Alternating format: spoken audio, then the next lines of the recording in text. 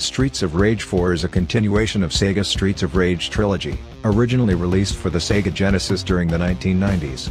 This game is a side-scrolling beat-em-up in which up to 4 players locally or 2 players online fight against waves of enemies, aided by disposable weapons and item pickups.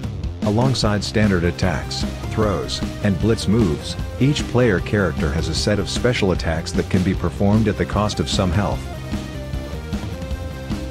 Shredder's Revenge is a side-scrolling action brawler with a pixelated art style. In the game, the player assumes control of Leonardo, Donatello, Michelangelo, Raphael, April O'Neil, Master Splinter, and unlockable character Casey Jones as they combat opponents including the Foot Clan, Krang, Bebop, and Rocksteady, and Shredder in locations ranging from New York City sewers to Dimension X. Castle Crashers is a side-scrolling hack-and-slash that incorporates a small number of role-playing video game elements.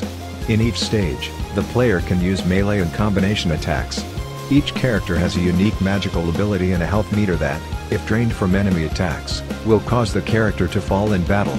In single-player mode, this ends the stage. However, in cooperative multiplayer other players may attempt to revive the downed character.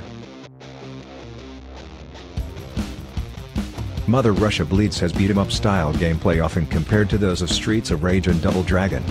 The players are set to fight through side-scrolling, stage-by-stage levels, using guns, melee weapons or their bare fists to take out enemies. When killed, some enemies start convulsing. The game can be played in single-player or local multiplayer co-op for up to 4 players, in the classic arcade campaign, survival, and boss rush modes.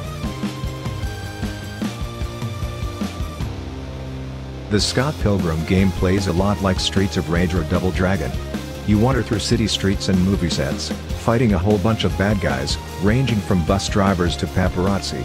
You can jump, punch, and kick, and pick up many objects to use as weapons, whether it's a snowball or a baseball bat. You can also play as most of the main cast of characters, and they'll each learn some new abilities as you progress.